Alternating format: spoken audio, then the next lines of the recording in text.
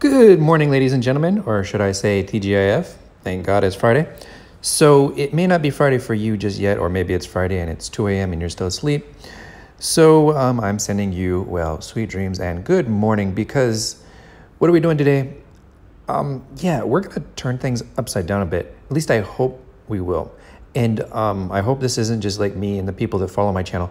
I really hope that we kind of influence the game substantially. So Chinese people, if you watch my videos, pretty please participate with this. Don't make this just a Western thing. So here's the deal. Royal Arena, you don't lose cups. You get cups, but you don't lose them. And I hit Platinum 2, and I must admit, it was a little bit bumpy. Things slowed down. Basically, they just ground to a halt. So I can show you my battle log, and you would laugh at me, but I came up with an idea. Because here's the deal. The more people who get to the higher levels, the more chances you have to match with somebody that's not a maxed SH40, right?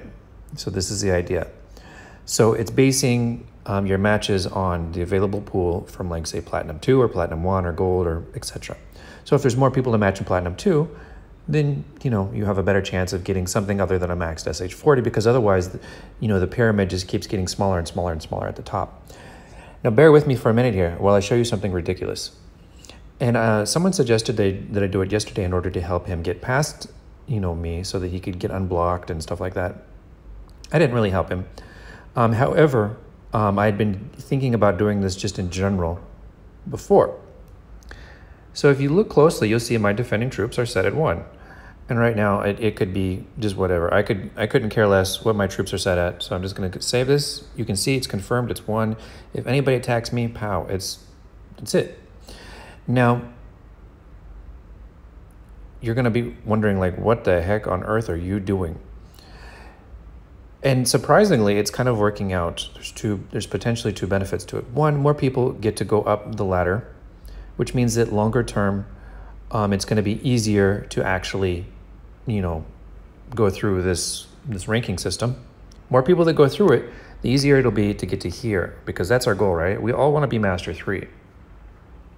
So how do we do it? It's going to, what I'm saying is it's going to require teamwork. More people are going to have to put a 1 defense, like your farms and just everything, just put a 1 defense. And if you're worried about losing the resources, just give me a beep break, because the amount of resources that you get is pretty small, guys. Okay, so if you lose them and you can't recover them, it's not like it's gonna make or break your game. It's really, it's a pretty small amount, so don't worry about that. You can't lose the cups. The cups are protected. Just hit claim every once in a while, whatever. But here's the deal, you really cannot lose them, cannot. Because in your defense log, if you lost them to, say, having 1 troop, when you go and you click revenge, you just use your normal troops and you get it back. So they actually get the resources and you get the resources. It helps everybody. And if you couldn't beat them originally, you weren't going to beat them before. So effectively, you're not losing anything, right? Because if you could have defended them before, which means that you could beat them, then yeah. So, and if you couldn't have beat them, well, it wouldn't make any difference because they were going to get it anyway. You see? So actually, it helps you, because if a little guy stole the resources before the big guy and you revenge him later, you have an easier time of collecting those. So the little guys can actually take those resources from you and kind of hold them in the revenge status for you to go collect them later. Do you see where I'm going with this? Is this making any sense to you? The more people that can progress, the more people that, the easier matches we'll get later on. And we just basically game a system for free resources, because it was rigged to begin with. And if you don't want just ultra mega spender Chinese or ultra mega complex account Chinese to win, well, this is our way of working around it. So they're probably going to nerf it exactly 2 minutes after I post this video. But until then, you guys can enjoy this idea that more people can progress to their Master 3, blah, blah, blah. And could I progress to Master 3 on my own without trying to, create these weird hacks and doing, funky things to break the game? Yeah, maybe. Who knows? But this, I have to admit, guys, this is way more fun. I mean, can you imagine getting to Master 3 by just using one defense troop?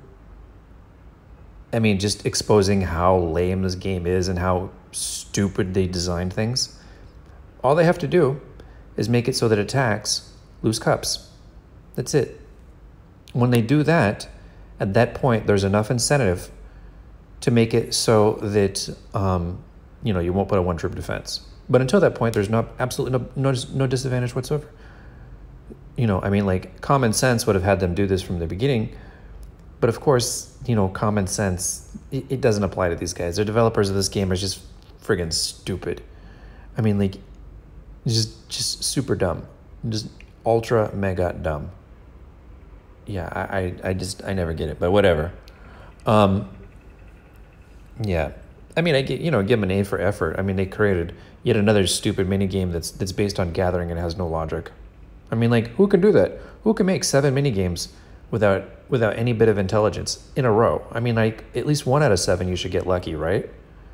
And oh yeah, I am talking smack, King of Avalon, when Guns of Glory or Z-Day. I am definitely talking smack now because, hey, I mean, just set one troop defense, and the more people that upgrade, pow, just let it go. You get cups, and there's no downside. Just let everybody get to Master 3. Let's do it. This is my goal. So, if nothing else, please, all the Revenge fans, if you support me, do it. Now, here's bonus points. If you watched the video up until this point, I need your help. In the comments of this video, pretty please post, if you're from another country, I need to know how much your packages cost. Because the next video that I want to publish is going to be exposing their scam on pricing. So because Australian people pay like 160 Australian, it ends up equating to like 115 US. And I'm going to run through every country that you guys post for, saying their price. I like, how much is the Turkish lira? How much is the euro, the British pound? I'm pretty sure the euro is 100 euros and the British pound is 100 pounds. And those definitely do not equate out to $100. But I don't know, like, the Japanese yuan. I think the Japanese yen. I don't know the Japanese yen. I don't know the Korean currency. I can look for Singapore myself if I really wanted to. But basically, every country, please drop a comment. Let's see, like the Russian. Actually, I don't know how much packages are priced in Russia. I'd love to know. Let's put more comments and let me know exactly how much this stuff is, because, yeah, they're doing unfair things, and I want to expose it, and I want to try and get it maybe fixed, so some of those exchange rates are brought down to more reasonable exchange rates.